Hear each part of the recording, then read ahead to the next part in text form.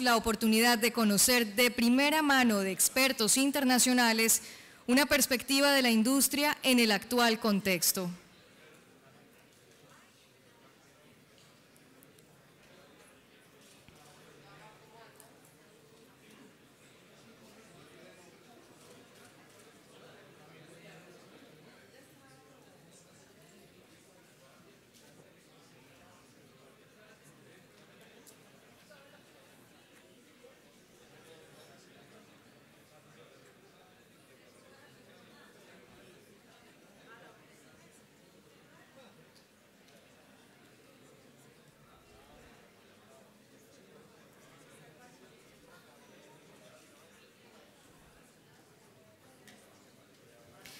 Invitamos al doctor Mike Elliott, líder global de minería de AY, con más de 34 años de experiencia en el sector. Su amplia experiencia le ha permitido asesorar a empresas mineras de China, Mozambique, Papúa Nueva Guinea, Zimbabue, México y Colombia, entre otros. Igualmente ha participado en muchas de las grandes transacciones, fusiones y privatizaciones que han transformado la industria a nivel nacional e internacional. Démosle la bienvenida.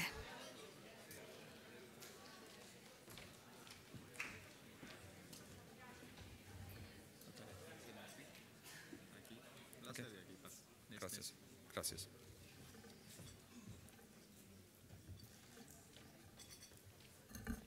Buenos dias, Minister, colleagues of the mining industry. It's a great pleasure to be back here today in Cartagena to make a further address to the sector. This is my third visit to Colombia, and it's over a decade, so I've seen the dramatic changes that have been taking place broadly in Colombia and very much what's taken place in the mining sector over that period of time. This morning, the nature of my address is looking at the super cycle and the exit of the super cycle, and what is the legacy of that for the mining sector. So could we bring the slides up, please? Thank you. So this morning, in a brief overview, I'm going to very, very briefly look at what was the super cycle, what's been the products of the super cycle, and then what has been the implications to the global mining sector. So first of all, the super cycle. There's much debate amongst analysts and even between Mitch and myself. You'll probably hear some slight different variations on what represents a super cycle. But essentially, it's the fact that we've had an unprecedented period of growth within the sector from a decade or more ago, driven by the rapidly developing economies of the world, particularly those in Asia and particularly China. And we've had periods of growth, as you can see from this chart, over the last century and a half of when we've had significant periods of beyond trend growth within the sector. And those have been certainly cycles which have been longer and more pronounced than the regular cycles that we expect to see in this sector. What it's also meant in the super cycle is that we've generally seen that revenues have increased dramatically over this period as prices elevated to encourage supply to chase demand. And so over a period of 10 years, it really took the sector, based on this price stimulus, to be able to increase its supply to be able to meet this burgeoning demand. And a demand, I might add, that while it might have slowed in its growth, is still growing. And so the fundamentals that have driven the super cycle has been demand, but the way in which we manage either where we are in the cycle now or the correction that's occurring now is based on how the supply response has actually occurred. And as we can see here from this graph that the strategies that we've often seen the sector take have actually been pro-cyclical. So the sector was slow to recognise the early stages of the super cycle, and they've also been slow to recognise as supply has started to catch demand and in some instances actually exceed demand. But this is not an issue around whether demand exists or not and whether demand is falling, but really whether we've got the best mix of supply to meet that demand going forward. So overall, and you'll hear very optimistic messages from both Mitch and myself this morning, talking about why we think this is still a very good outlook for the sector. And as everybody in this room would know, we get a lot of bad news about the sector in recent times. It's time to sometimes focus in on some of those good things. So if we look at one of the reasons for optimism, I mentioned that certainly it's our view at EY that from our fairly significant presence within China, that the rise of urbanisation in China is still a juggernaut. It's only about a year ago exceeded 50% urbanisation, will move to be something over 70%. By that we're talking hundreds of millions of people that have moved from rural living into urban settings, moving from poverty into some form of middle class. This, as we all know, has a very, very strong connection with metals demand that comes, and Mitch will talk about that a bit later. Another reason why I think we can have optimism for what it means in terms of pricing within our sector. What we do is very energy intensive activity, converting large amounts of rock into powder that we quite often extract some value out, whether it's pulverized coal or whether it's extracting minerals out of this, which means that over time the mining sector is increasingly, as grades fall, becoming more and more energy intensive. And with energy costs generally around the world increasing, this means that the cost of doing business increases, but it also is putting somewhat of a floor under the prices that we expect within this sector. And those that are able to manage this part of it better than others will obviously profit and benefit. Another part, which is the reality that's been brought on by the super cycle, is higher prices have continually given the economic incentive to chase lower and lower grade materials. So you can see here a number of different commodities over the last 40, 45 years and how we've seen a continual decrease in those grades. So while some of those grades at the lowest level may prove to be uneconomic at these current prices, generally the industry grades in all commodities have shifted down, and what now becomes the economic cut-off grades, even at lower prices, are much better than where they were before. But this is putting, again, new pressures on the sector, but is another reason why we should see some floor under prices.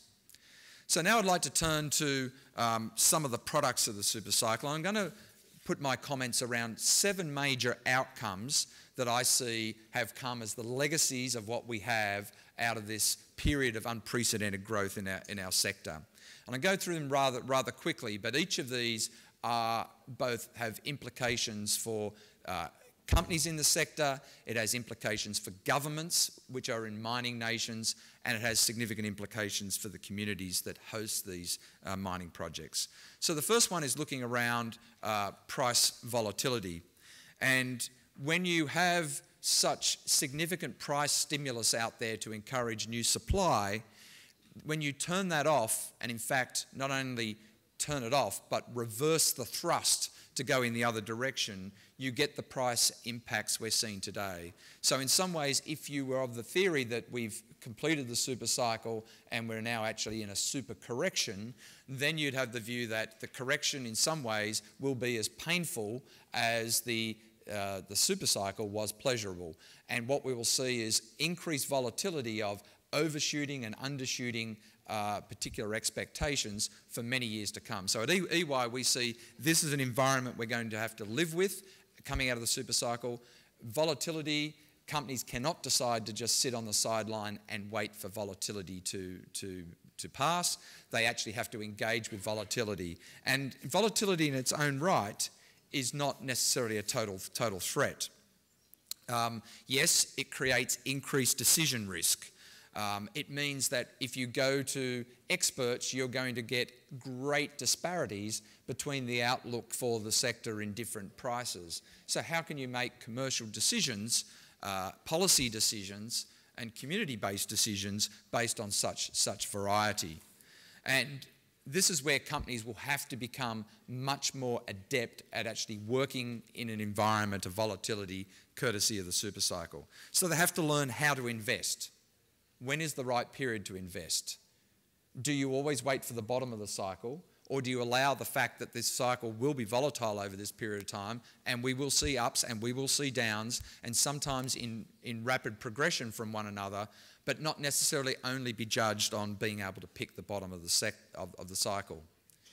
Risk management becomes greater, and while it's in many mining companies around the world, the thought of hedging is anathema because they believe they should be exposed to the mineral price.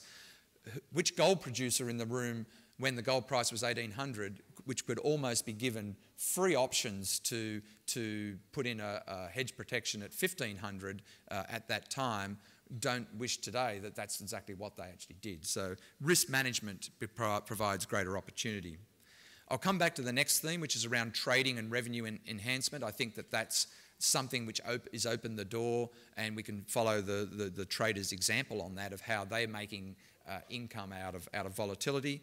And the last one I have there is around flexibility of operations. And this really relates to, if prices are stable, having a flexible operation provides very little value.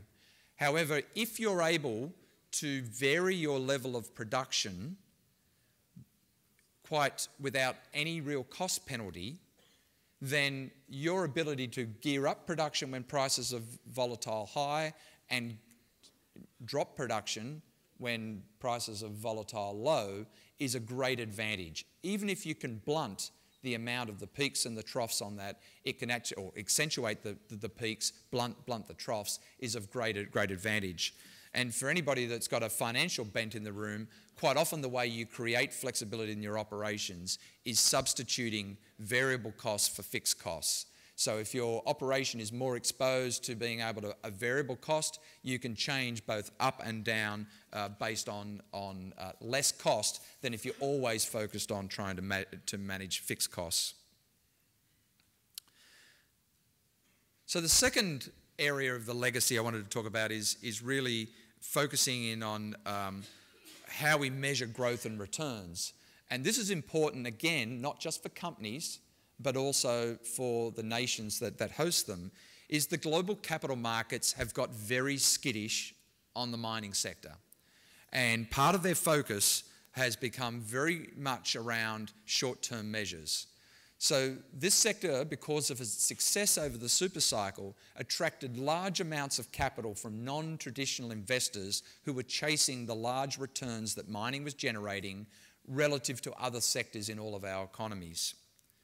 We still have a number of those capital providers, but when commodity prices started to drop, they started to focus more from capital growth, because they were making capital losses, and looking to see this become more of a yield play where they were actually looking either for dividends, greater dividends, or looking for capital return.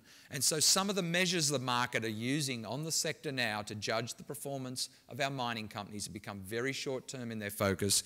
And one of the key one of those is actually looking at return on capital employed.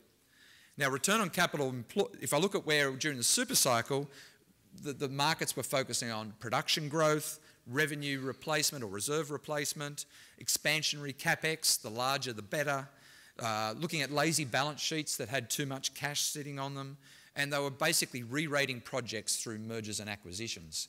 That was a world that we had last decade.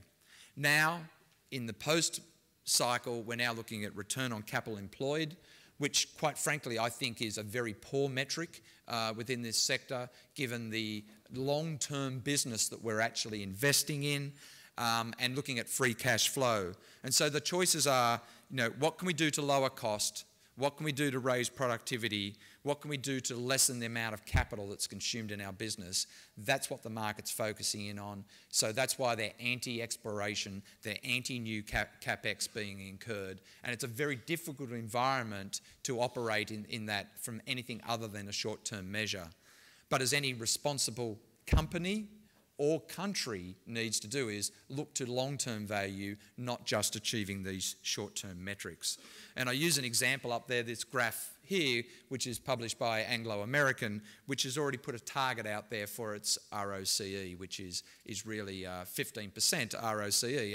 And a lot of what Anglo American's doing is look through that particular lens, and that becomes a real challenge. So we believe at EY that companies are in a dilemma between making long-term decision-making to protect, preserve and grow value of their projects, while also trying to satisfy the current market hunger for return on capital employed.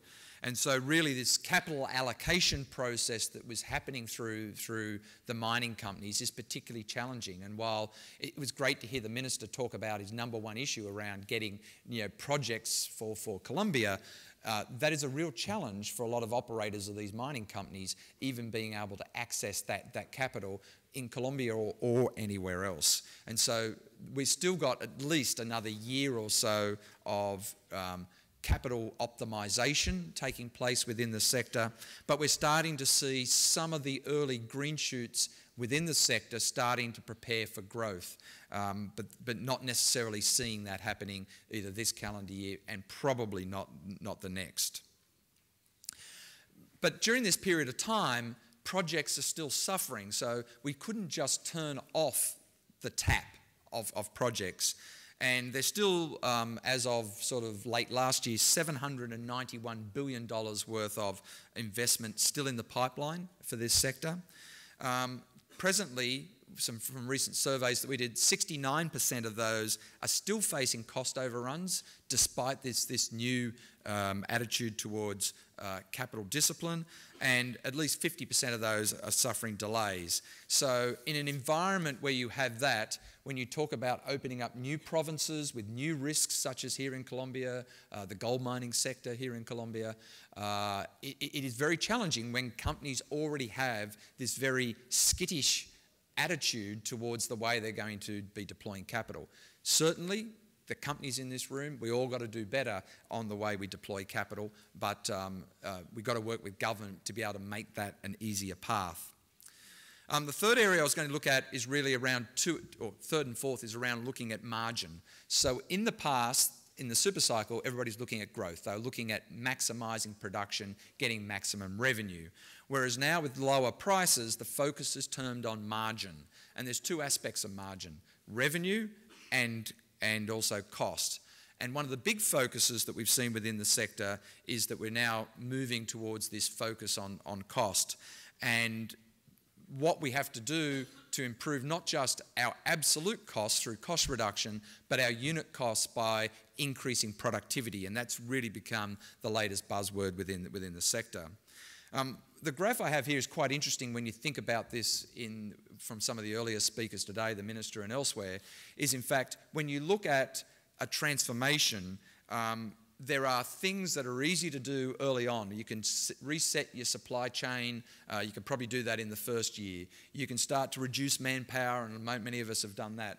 But when you start to look at the human technology interface, you start to redevelop your mine plans, that's something that takes considerably more time. And most of the mining companies in this room would be one place or another on that particular journey.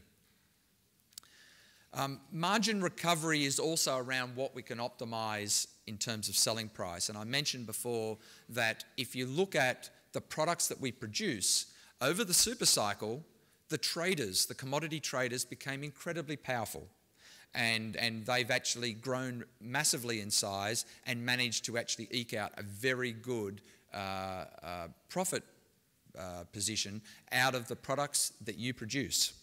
And what the sector's more looking at now is how can they enhance their own revenue by learning from what some of the traders have been doing. And we're starting to see this convergence between the trader-producer model, companies like Glencore and Trafigura and Noble and the like, to the producer-trader model, which would be all the big diversifieds starting to beef up their sales and marketing capabilities. And some research that my colleagues at McKinsey did show that there's probably about 8 percentage points in additional EBIT available for instituting a much more sophisticated approach to sales and marketing and adopting some of that trading approach. But to do that, the miners need to actually overcome some fallacies that exist. These are things that people sometimes believe to be true, but are not necessarily true. The first of those is that we sell at spot, so there's no need to invest in marketing. Well, if that's true, then traders wouldn't be making any profits at all. So why are traders being able to trade things that are traded on the London Metals Exchange, like copper and nickel and so forth? Because there's profits to actually be made in that space. So that is fallacy number one. The second one is our comparative advantage is to mine operations. Fine, you can take that, but what's the market buying? And if you're not producing what the market wants to buy and where it wants to buy it and when it wants to buy it, then that's when you're ceding an opportunity to the traders. We already price our products at a premium. Well, that's tactical marketing, and that only captures a portion of the upside. If you want to get the full 8% that McKinsey were talking about, then you need to go much more down the trader model. And it's about investing in customer relationships. Well, the part that I see that the traders do in this space very successfully is they're actually able to understand that option value that's created by that value in use, and being able to then orient your organisations from being production-led organisations to sales-led organisations that have a production capability, I think will be a very important transformation of this mining sector over the next decade or so. One which is very close to all of our hearts in the room, and no matter where you operate in the world, is that the super cycle gave us a set of expectations by governments all around the world that the mining sector can pay more. And we went through a period of enhanced profits, there is no doubt about that. But there is also many, many years that this sector has funded enhanced losses as well. And yet a lot of the policy positions that have been put in place all around the world were then reset during a period of the super cycle. And the capacity of the sector to actually pay and invest in that sort of climate is becoming lesser and lesser as those margins decrease more and more. So the expectation on this is that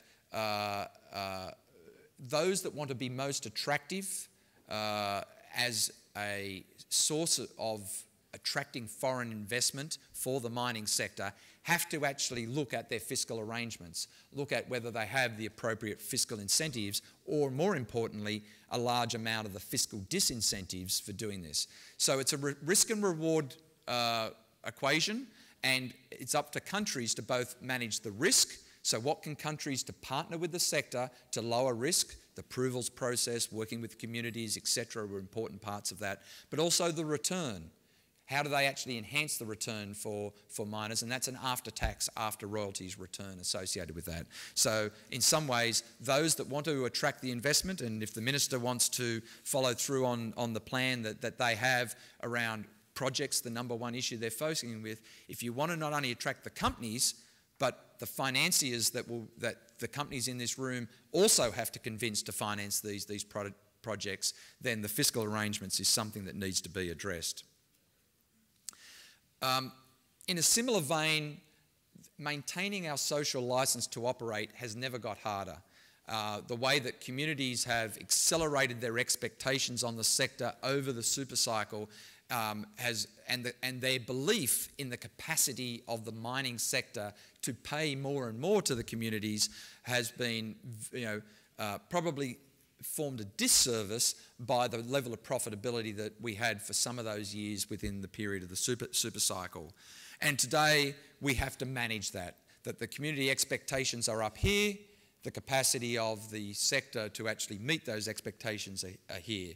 And in many areas, that's being exploited by many parties that have a philosophical opposition to mining. And as we know, there are a number of anti-mining NGOs out there, and they manipulate this particular weakness that we have with our communities to actually take advantage. And we see that actually happening on a global scale at this time, particularly in the coal sector. So this is an area where we still have to be engaged with our communities, but we've got to be much more in partnership with them, with our host governments, to be able to address what is really possible. What is the role of government? What is the role of the companies that are hosting there? But deal with it on a proactive basis. Thinking that there's economies, particularly in this period of financial stress within the sector, to cut back our investment, even proportionally cutting back our investment, is a false economy, and we will pay for that in future years if we don't maintain that. My final point is really looking at product substitution. And this is one that's not often focused on, but the super cycle generated a period of such high price stimulus for the sector that it also challenged some of the supply chains which our products go into. And so it lasted long enough that it instituted large amounts of research and development to find alternatives or to evaluate alternatives for the products that we actually do in all of the uses that we actually have. And while there's about 7 different reasons for changing, for why substitution actually occurs, and not all of it has been price driven, it is actually a threat that we have that we didn't have before the super cycle took place, where substitutes, more economic substitutes for our products have now been evaluated, tested, and in some instances put into the supply chain. So if I were to summarise what needs to be done from here, I think that we can't just operate the same business models in mining that we operated the last 10 years. We're in a very different environment now, and many organisations are starting to realise that they actually have to adapt, not just to survive, but they've got to adapt to actually prepare for this next part of the cycle. Companies need to embrace volatility. We should not be scared of volatility. We should make volatility our friend. But through that, we've got to understand that a lot more, and we've got to understand how our business is actually able to deal with volatility. We need to reset our metrics and focus those on long-term success. I think pandering too much to the short-term market behaviours today might please somebody in the short term, but it's going to undermine long-term value. And I think that's something we have to start educating the market more about, is about those longer-term measures. Because we're in a different part of the cycle, we need to redefine the role of governments, and we need to redefine the role in which what we mean by community benefits. And this needs to be a partnership with communities. It needs to be a partnership with governments, but there's a lot to be done to share the load and make sure that we're all working for the same cause. And to protect the stewardship of our products, we also have to think more about the downstream part of this, and whether it's in coal and what needs to be done around finding more imminent solutions for, say, carbon capture and storage, whether it's looking to still avoid the trade-off between maybe copper and aluminium for certain uses, or graphene for copper. These are things that we need to actually invest in the product chains, not just delivering the raw material. So, muchas gracias. I think that's a very still exciting time, because change is always exciting in the sector, and in many ways it's a very exciting time for mining in Colombia. Muchas gracias.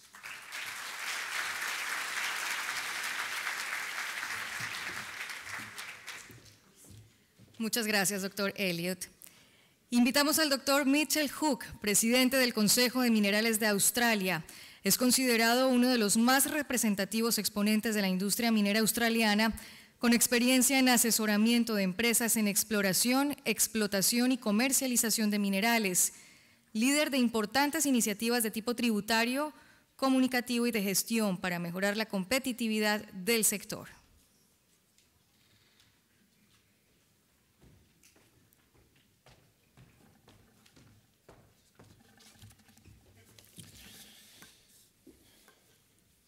Mr. Chairman Roberto Junjito of the Colombian Mining Association, Mr. Santiago Angel, who's the CEO of the same association, member of the Board of Directors, distinguished guests, buenos días. Mi español no es muy bueno. Mi inglés es solo un poco mejor. Mi americano es aún peor. Así que, si me lo permiten, voy a hablar un australiano. It's an absolute pleasure to be invited to address this conference, both in my former and current capacities. Santiago has asked me to take a global perspective on, and I quote, where the mining industry is going in the face of current depressed commodity prices, and how should companies go about addressing the hurdles confronting them, all in 25 to 35 minutes. This is indeed a challenge and a compliment. So to try and do justice to Santiago's request, like my friend Mike, I'm going to break this presentation into three parts. The first is the demand and supply equation, which is heavily dominated by supply-side movements, or the lack of, in response to depressed prices, more so than any material structural changes to demand, which, surprising to many, as Mike just said, is more of a constant than a dynamic variable in the current depressed state of the industry. Second, I'm going to build on what Mike has just told you about what successful companies are doing in managing the challenges of a less buoyant market. Principal among them, a structural deterioration in their competitiveness, productivity growth, and access to capital, as the industry necessarily shifts from the price-led growth of the first decade of this so-called millennium boom to volumes and margins, as you've just heard. And thirdly, I'm going to assess, what governments need to be doing to support mining companies transform their businesses and to create an environment conducive to investment and growth. And I'll try to spend 10 minutes on each of those three areas.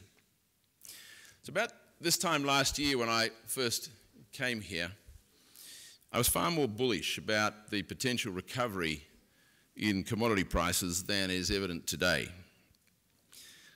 And I'm still more of a bull than a bear, but I have come back to the field in moderating my view. And I say this because demand has not materially shifted, but rather the supply side has not to date proved to be anywhere near as what economists call elastic. I'm not an economist, but it means it's not directly responsive to the changing scene of depressed prices. This is, of course, manifestly so in iron ore and coal, arguably more so than in base and precious metals. So, to pick up on one of Santiago's terms, which I like, a take-home message is to reason that the current depressed state of the industry's circumstances are a consequence of slowing demand for our products is to misread the underlying fundamentals to both demand and supply. A significant part of the industry's predicament today and its central focus has much to do with addressing the supply-side legacies of the first decade of the millennium boom, as you just so capably heard from Mike. Now, it's no news to anybody in this room that growth in demand for our products are directly correlated to economic growth, and it's no news to you that nearly all of the growth in demand is directly related to the fortunes of the rapidly emerging economies. You also heard Mike talk about a super cycle. You could go further and say it's a mega cycle, or you could be in the camp that I'm in to say that actually this is a new normal growth trajectory. We are actually in the new normal. There will be cyclical volatility around the longer-term growth trend, but another take-home message is that my view is that there is far more substance in the underlying fundamentals to the structural growth trajectory, then there are risks in the cyclical volatility.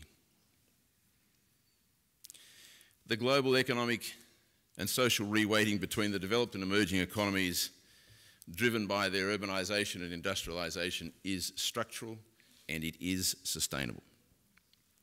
I see no material shift in that current global growth trajectory. The bipolar economy, global economy will continue. The emerging economies will continue to carry the weight of global growth, albeit at a slower rate, but off a much bigger base. The developed economies will continue to struggle, with the exception of the United States. Together with China, the US and China, they are the twin engines of global growth. The US is 25% of the global economy and is projected to grow at about 25% of global growth in the near term. China is also expected to contribute 25% of global growth off a 10% global GDP base. The US has unleashed a new drive in manufacturing, including an increase in reshoring. In other words, we talk about offshoring. When stuff moves off, well, they're actually bringing back manufacturing capacity, particularly that which is dependent on energy intensity.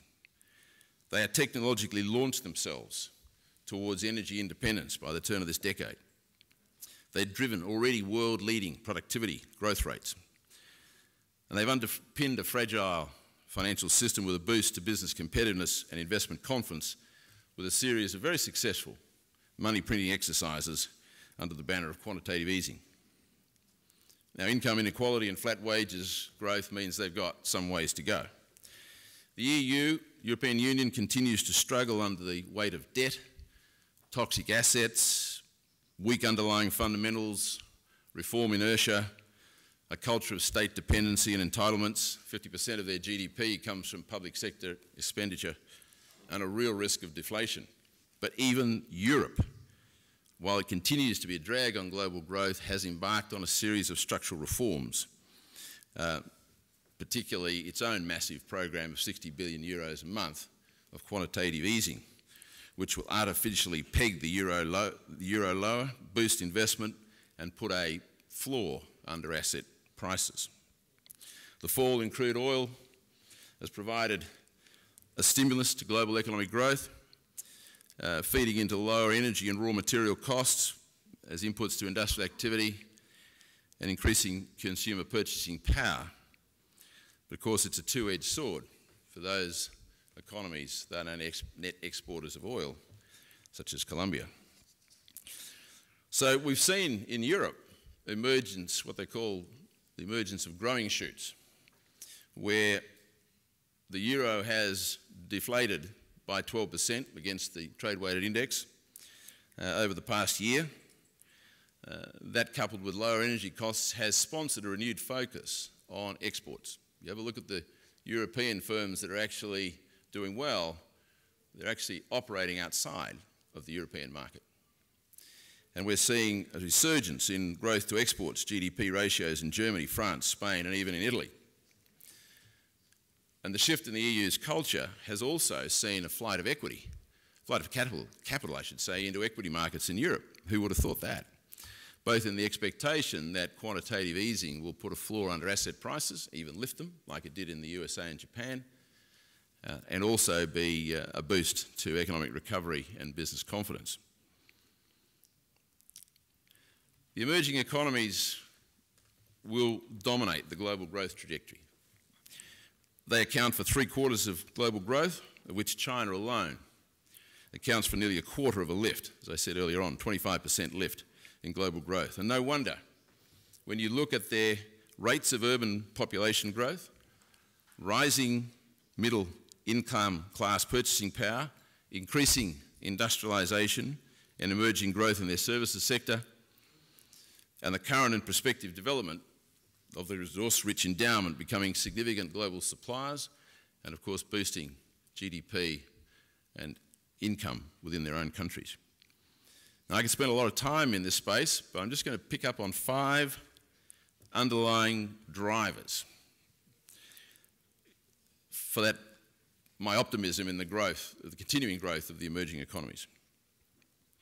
The first one is that they have embraced the open market. They have continued with their transformation of their product, capital and labour markets, the reform to their governance systems and regulatory institutions. They've embraced new technologies and they've looked for alternative sources and access to capital.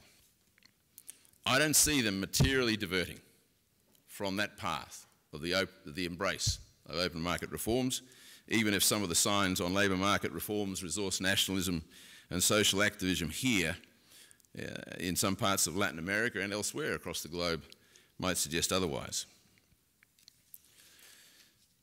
Added to which, the developed economies are continuing their path of macro and microeconomic reforms, again, even if the inertia in Europe might suggest otherwise. So what has all this meant? Well, it has transformed global trade and commerce. It has transformed society's attitudes and expectations of governments and businesses. Societies have moved, over the last 30 years, they've moved from the collective doctrine of government-controlled, industry-protected and union-dominated to the aspirations of the individual. It's one of the reasons why you're getting so much more community activism and focus on what we do, because it's all coming back to the wants, needs and expectations of the individual. And we've seen much greater demands for sustainable development, greater expectation on our environmental and social stewardship of the assets which we are responsible or under our care. And the distribution of global economic growth is much better. With open economies, the benefits of economic activity wash through economies much better and are much better distributed and much more sustainable with less risk of inflation. The last time we had a mining and agriculture boom in Australia, it ended in tears because we were rigid, centrally controlled. The government was in charge of every arm of macroeconomic policy, and our economy overheated on account of the heat generated in a part of it. Not so this time round. Every Australian is $300 a week better off. $300 a week better off on account of the mining boom in Australia. Justifiably, the focus has been on China's growth and the fact that it's slowing. Well, it's probably not a bad idea to put all that in perspective. At 7% growth on the second largest economy in the world today is equivalent to between 12 and 14% growth on the 15th largest economy when the boom started. And most economists consider China to be facing structural headwinds to future growth. Changes in labour, capital and productivity are all slowing down. But most of them also conclude that that rather abrupt slowdown is more cyclical than structural. And you only have to look at the proclamations of the Chinese leaders. They publicly recommend, to get the confidence that it is only more cyclical than structural. They've publicly recognised the imperative, even the urgency, to continue market reforms. They're pushing ahead with more open market reforms to state-owned enterprises. They're liberalising the banking sector. They're further moving towards the normalisation of their exchange rate, in other words, floating. They're developing financial markets and they're tackling pricing and taxation arrangements. They want a modest and controlled downturn in GDP growth as they work to rebalance their economy from the foreign direct investment and export drivers, which were so typical of the first decade of the boom, over here to consumption. Now, at the moment, consumption is only less than 50% of their GDP. It needs to be a lot higher as they move into that phase of sustained growth. That will mean that they need to increase household earnings. So their reforms to their household sector, their changes to their credit arrangements, their changes to that hukou, H-U-K-O-U, which is the system of urban apartheid, where people coming in from the Western areas and the urban areas don't have the same privileges of housing and education as people who are indigenous to the cities. Well, as they continue to build cities and urbanise their populations, that kind of approach will need to change, and they're on that path of reform. It's not just about China. When you look at India, India's the next cab off the rank, the next taxi off the rank. Their growth is rather different from China. They're already predominantly a services economy, and so they'll be moving into building a manufacturing base, whereas most developing economies go from agriculture to manufacturing to services. India actually skipped manufacturing and now coming back. Africa, well, the economic and social development in Africa is really just quite a remarkable transformation. And they're going to have some 2.4 billion more people coming into, we'll start again. By 2050, Africa's population will almost double, with another 2.4 billion people in sub-Saharan Africa, increasing by that space alone. And as you will know better than me, the prospects for Latin America are a mixed bag.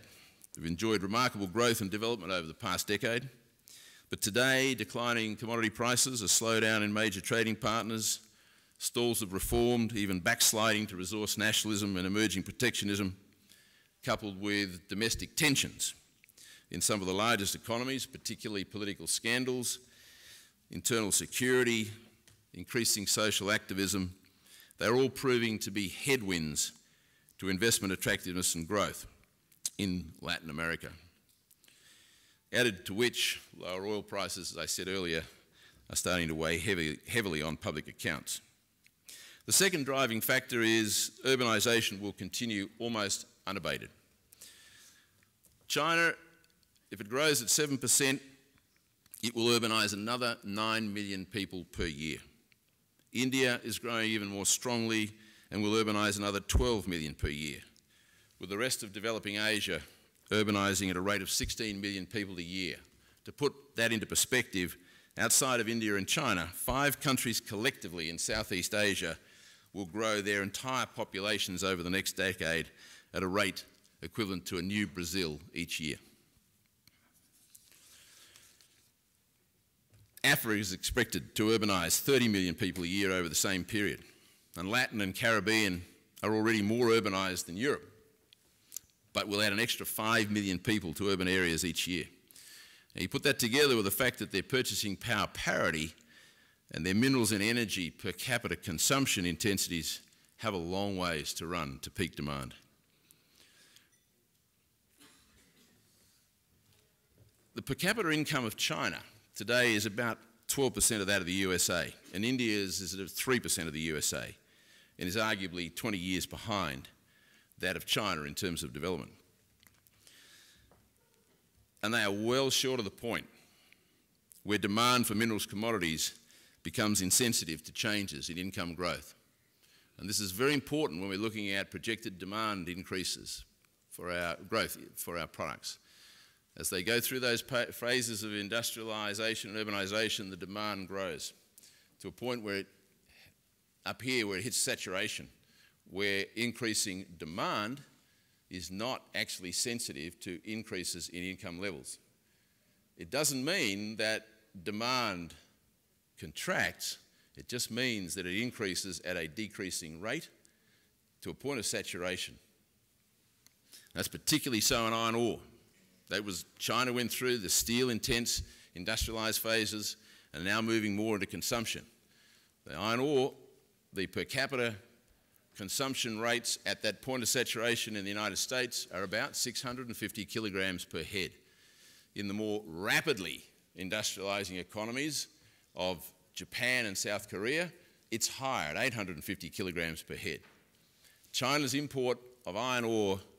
consumption of iron ore today is running at about 740 kilograms per head. But in the top 10 provinces, they're about 1,200 kilograms per head. In the lowest 10 provinces, they're about 100. Most people think that it's going to plateau out somewhere in the order of about 700 or 800 kilograms per head, which gives you a steel market of about 850 million tonnes. Last year it was about 740, so don't really expect much more demand from China for steel ingredients of iron ore and coking coal it's more likely to plateau, and so too will the seaborne trade be unlikely to move beyond much more than an increase from 1.4 to 1.6 billion tonnes. Now you can run the same exercise across the base metals and energy, the base metals and not so much gold, but energy intensities. But given that thermal coal is close to your heart and your interests, let's just have a look at that. From 2010 to 2035, global primary energy demand is projected to increase by a third. Global electricity demand to increase by nearly 70%, and thermal coal demand to increase by nearly 50%, of which 90% of that will come from the emerging economies. Electricity demand is expected to double in India alone by 2025. Coal dominates the world's electricity generation projects under construction or approved. There's an additional 325 gigawatts on track. Now, to put that in perspective, in the last decade, the world generated 550 gigawatts of new coal-fired capacity. Now, of course, coal and uranium have continued to suffer a continual barrage from criticism from community activists, more on ideological grounds than any pragmatic consideration. But if there's just one thing that I've picked up in my 25 years as a CEO in public policy, it is that bad policy rarely endures the test of the market, whether that market is in the form of consumption demand or popular opinion. Irrational positions just simply won't endure the market. And if governments run out of subsidies for renewable energies, and if the community doesn't think there's a tangible dividend in environmental gains, and that there's nothing in it from them, you will see that kind of popular activism diminish markedly. If it can't be justified in the market, it simply won't endure. So, gold's the other one. It's a unique, of course, in that price drives production in gold, not the other way around. And demand is a composite of increasing consumerism in China and India, and markets looking for strategic reserves of capital more acutely attuned to global economic and social political uncertainty. The fourth growth driver is the emerging rapid economies are also resource rich. They're dominating the world's minerals reserves. The emerging economies hold between 70% and 95% of the world's minerals reserves. And by virtue of their social and political reforms, they came into the market quite rapidly. Geared supply, boost national GDP, and increase consumer purchasing power. Now that momentum is somewhat subdued, as I mentioned earlier on, but it's not going anywhere. On the supply side, more generally, the structural adjustments in response to depressed commodity prices has lagged expectations, as I said. And the key factor's been the imperative to increase volumes, as Mike was saying, to reduce unit costs, to improve margins, as he said. And in the case of coal in Australia, we suffer the legacy of the overhang of take-or-pay contracts. And of course, companies looking to build market position as a counter-cyclical strategy. Mike talked about the pro-cyclical nature of the industry, as a counter-cyclical strategy for when the market inevitably turns as demand catches up to supply. So I spent a bit of time in that market space, probably more than I should have. And the reason is because there's an awful lot of pessimism. Because the industry is pro-cyclical, in other words, it follows the cycles, we tend to reinforce the negative sentiment, not only within our industry, but also in the capital and product markets. And that's one of the reasons, as Mike said, why we tend to have more cyclical volatility around that longer-term trend, because we actually reinforce the overshooting on the downside, just as we reinforce the overshooting on the upside. So what all this means? Minerals demand is on a steadily increasing trajectory, but with some cyclical volatility around a long-term trend of growth. We're going to see a shifting profile of metals consumption and per capita intensities in the relatively rapidly growing emerging economies. The price elasticity of supply has moved, but it's more inelastic in iron ore and coal than it is in the base metals. Demand will catch up to supply, and when it does, we'll see a firming in prices. The cost cutting of today, though, means, of course, that the long-run equilibrium of marginal costs is down. So the floor in the price is probably going to be lower. Again, a point that Mike made. So I don't see, and the market doesn't see, the market balance to start to favour demand for another 12 to 18 months, out to the end 2016, 2017, but the underlying fundamentals are very strong. Which brings me to my second topic.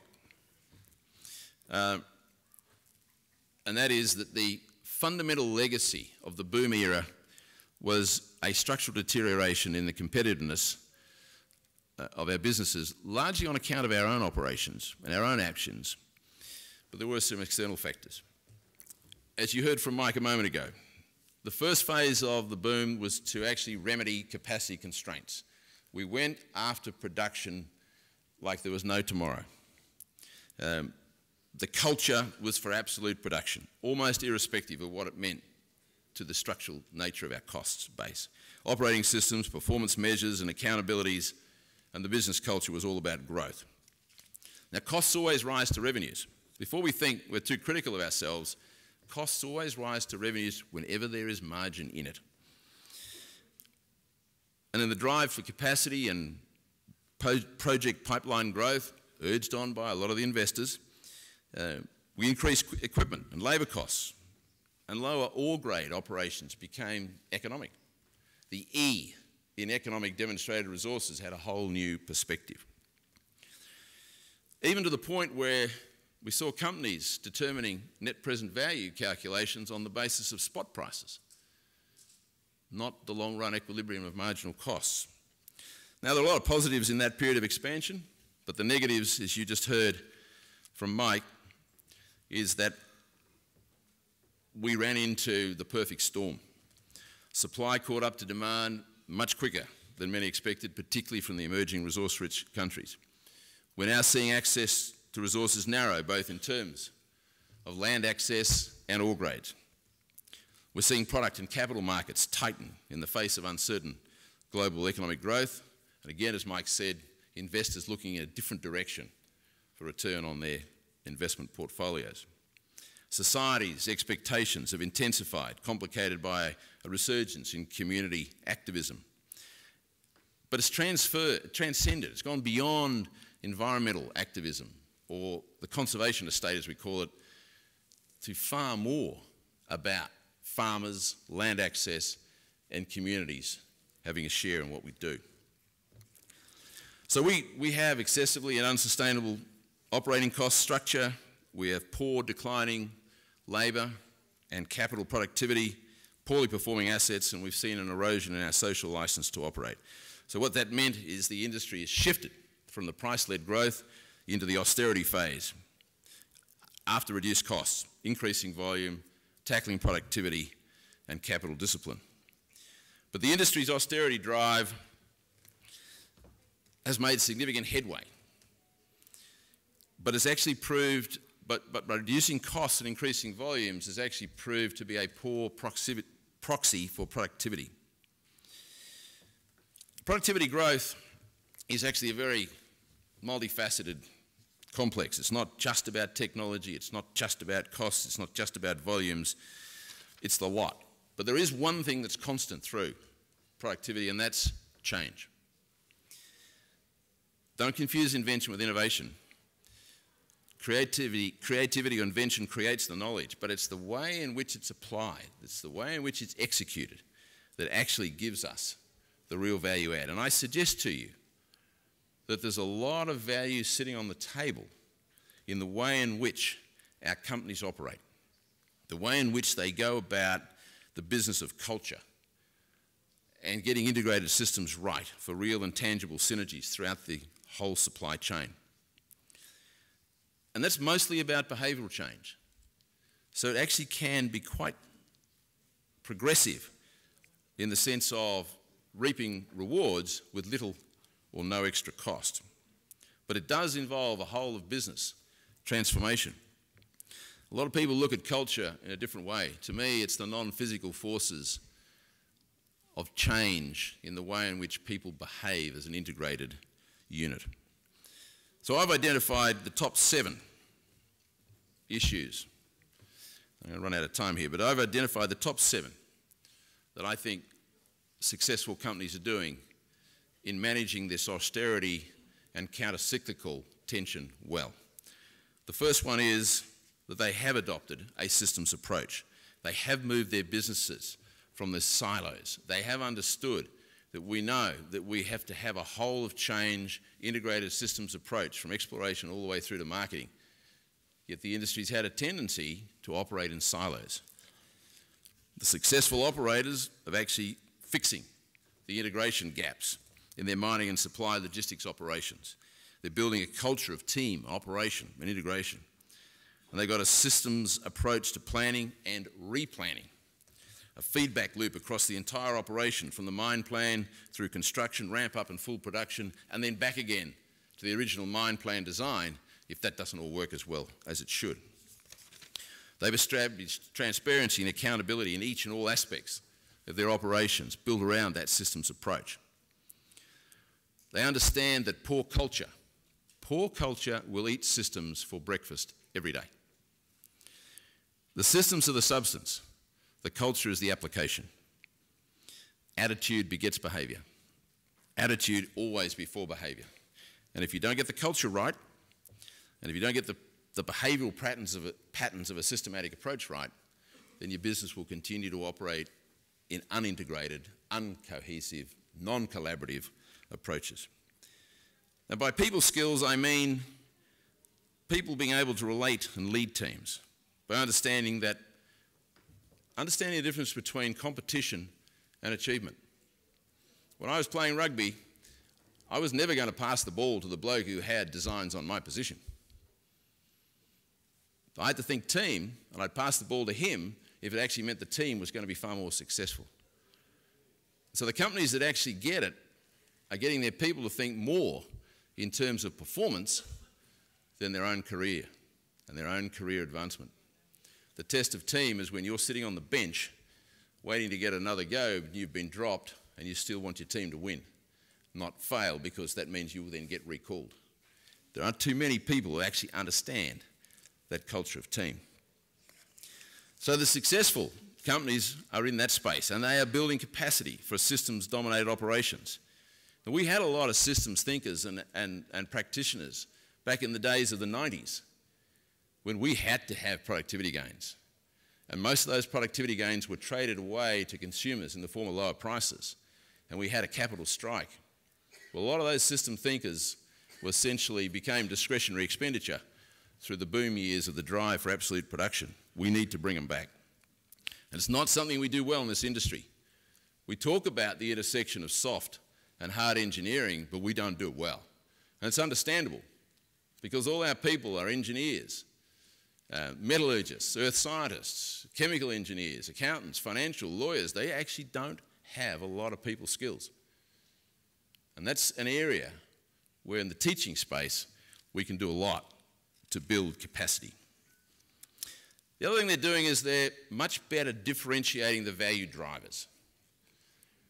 A lot of the big companies were cutting costs across the board, irrespective of actually differentiating where the real value drivers lay. So they're keenly differentiating those value drivers, and they're working out where they are, what they are, and how they are. And they've also got much greater increased transparency and accountability to their operating systems. So they're benchmarking their operational targets. They've got a focus and a discipline on the measurements, the performance, and the feedback loops to how they're actually operating. The digitising of theoretical practices and real-time operational data is adding a much greater capacity for improving functional capability, systems approaches, and operational interdependency. The sixth area is a commitment and skills in earning and maintaining a social licence to operate. We heard a fair bit about that from Mike. Well, a social licence to operate is the unwritten social contract with the host community. It's probably as, if not more important, than the regulatory licence.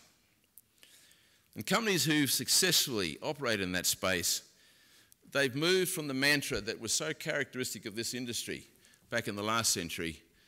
We used to decide, announce, and defend.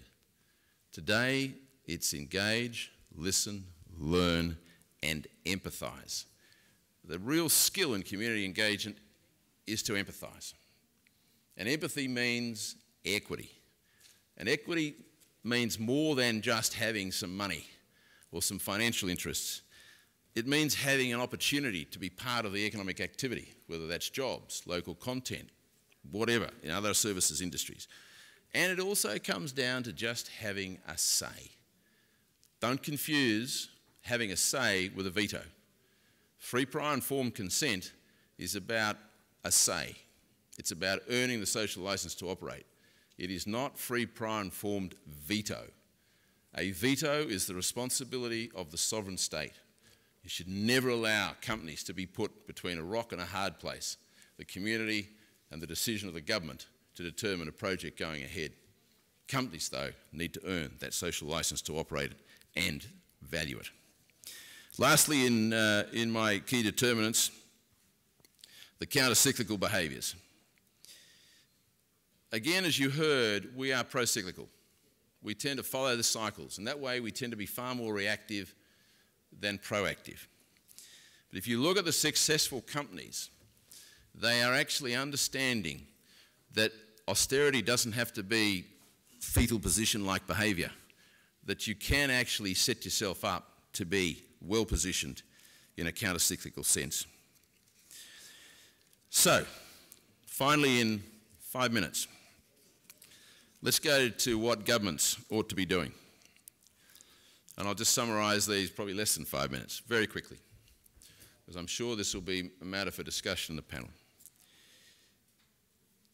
If you look around the world, you can see what companies are doing in voting with their feet about where they actually will deploy their strategic capital. The world's awash with resources. Natural endowment does not equate with competitive strength. And this is a global village. It's borderless capital, borderless people, borderless technology. We've all seen that.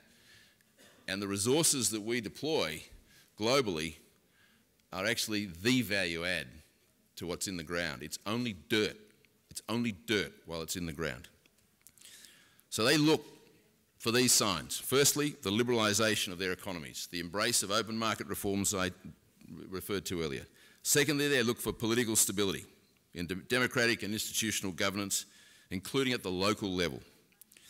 And they're looking for governments to have an ability to lead and get things done.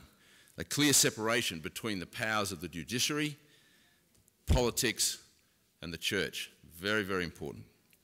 Third is they're looking for the security and the rule of law. Trust. Trust is a vital ingredient to confidence to invest. It's a vital ingredient to social licence to operate.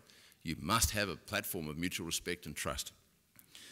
They're looking for transparency and accountability in the observance of property rights. The security of tenure is paramount, with capacity to transfer ownership. They're also looking for the adoption of international covenants. Now, why do I say that, particularly on trade and investment? Well, because under the UN Charter, it's quite legal for governments to nationalise, expropriate or transfer foreign ownership. But they must do so with appropriate and proper compensation. So you need to look, those of us who are in the global investment game are looking for countries that are part of those international covenants as a defence under law to anybody pinching their assets under the UN Charter's capability. The fourth thing they're looking for is fiscal stability. Sound macroeconomic management, particularly levels of public and private indebtedness relative to GDP. They're looking for progressive taxation regimes. Thank you. They're looking for progressive taxation regimes. They want to know what the predetermined taxation liabilities are. Resource nationalism is a creeping cancer and a critical deterrent to investment. Fifth, they're looking for stable and competent regulatory arrangements, predictable, efficient and effective regulatory arrangements.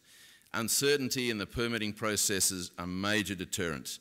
Regulatory duplication and inconsistencies, a lack of cohesion between the mining and the environment sections, massive deterrent. Uncertainty and excessive delays concerning the administration and the interpretation. Uncertainty concerning disputed land claims. Uncertainty around which parts of the country are quarantined and sterilised from exploration. Sixth, they're looking for infrastructure, the adequacy of infrastructure and plans to develop and build infrastructure. Eighth, they want a commitment to sustainable development and intergenerational equity with all of its manifestations.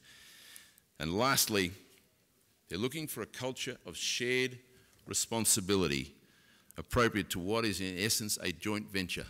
Just as in Australia, here the minerals are owned by the state. The companies bring the wherewithal to add value. And it's a two-way deal. If governments use us as a political whipping boy, that is not conducive to a joint venture. If governments won't support us in the enforcement of the rule of law, that is not conducive to a joint venture. If governments won't actually articulate a very strong sense of support for the minerals industry, that's not conducive to a joint venture. We want to be real partners. We don't want to be considered as apartheid capital. We don't want our economic activities to be considered, our business activities to be considered as economic apartheid. And the politics of envy or class warfare have no place in public policy, as the terrible super profits tax debate in Australia so aptly demonstrated. It's worth reflecting that natural endowment is only dirt while it's still in the ground. Muchas gracias.